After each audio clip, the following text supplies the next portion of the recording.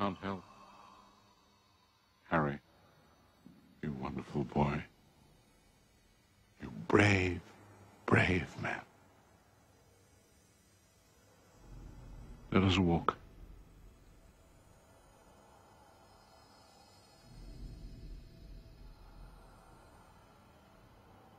Professor, what is that? Something beyond either of our hope. A part of Voldemort sent here to die. And exactly where are we? I was going to ask you that. Where would you say that we are? Well, it looks like King's Cross Station. Only cleaner. And without all the trains. King's Cross, is that right? This is, as they say, your party.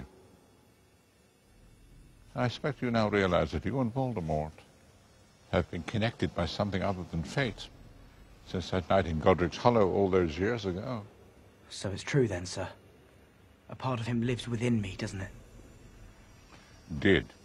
It was just destroyed many moments ago by none other than Voldemort himself. You were the Horcrux he never meant to make, Harry.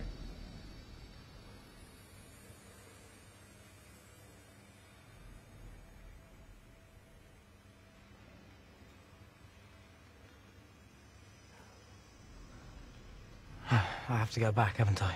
Oh, that's up to you. I have a choice. Oh, yes. We're in King's Cross, you say. I think if you so desired, you'll be able to board a train. And where would it take me? On.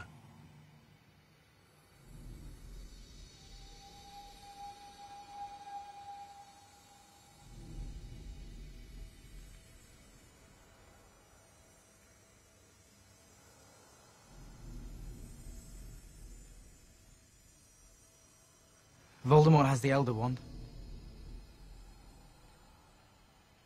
True. And the snake's still alive. Yes. And I've nothing to kill it with. Help will always be given at Hogwarts, Harry, to those who ask for it. I've always prized myself on my ability to turn a phrase. Words are, in my not-so-humble opinion, our most inexhaustible source of magic, capable of both inflicting injury and remedying it.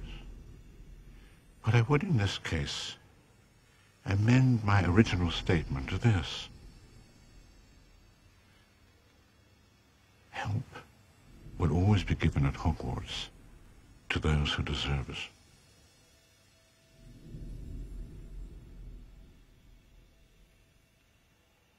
Do not pity the dead, Harry. Pity the living.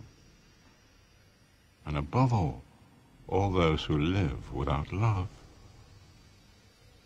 Professor, my mother's Patronus was a doe, wasn't it? That's the same as Professor Snape's. It's curious, don't you think? Actually, if I think about it, it doesn't seem curious at all. I'll be going now, Harry. Professor?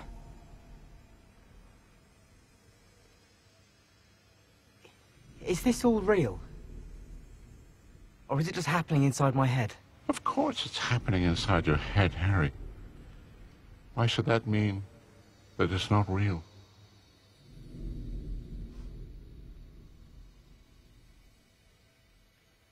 Professor, what shall I do?